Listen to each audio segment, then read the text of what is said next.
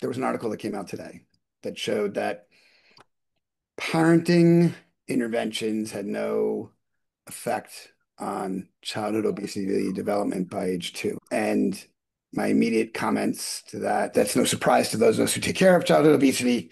It may be a surprise to basically everybody else in the world, but I could have told you that that was the likely outcome of that study 15 years ago, because children do not eat themselves or lack of exercise themselves into metabolic disease. That is a sort of myth of adult medicine and adult obesity, maybe, that has been propagated down to kids. When I see an 8-year-old with type 2 diabetes, there ain't nothing that that kid has done to make that disease come so early in him or her. So the drivers are all of the above, but it's genetics, it's epigenetics. So the environment that may have modified your parents' genes that get passed down to you are certainly important.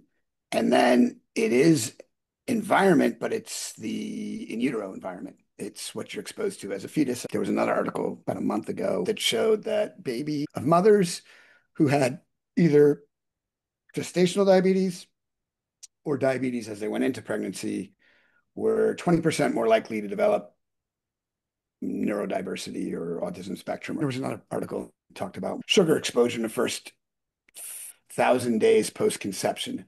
So the question of nature and nurture is both, but the nurture isn't necessarily how we think about it. It's not kid is born and you're feeding them McDonald's. Okay. It's you ate McDonald's when you were pregnant, or you ate True. McDonald's when you were 25 through 35 and then got pregnant at 35. I'm not trying to blame women or blame parents, because male obesity also tracks to child obesity, but it's just those are just facts. This is what we are dealing with. And if you really want to know the best way to help children